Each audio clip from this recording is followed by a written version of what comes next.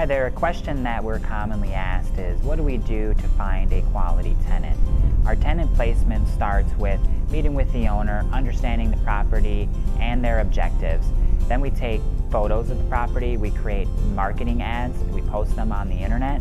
We try and create impactful ads with eye-catching titles and things of that nature.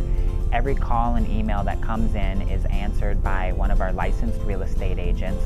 They're going to set up a showing that works for them, and they're going to be able to take them through the property, ask them questions about themselves, let them ask questions about the property, and try and see what they can find out about this person's interest in the property to help them close the deal.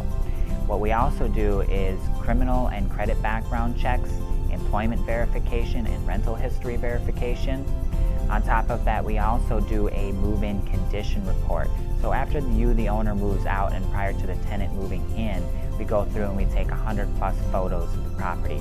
We have the tenant sign off saying this is the property as it's being delivered to them. Any deviation from this condition will result in a reduction of their security deposit. We also make sure that utilities are switched into the tenant's name prior to move-in, and then any other outstanding issues are addressed at that time.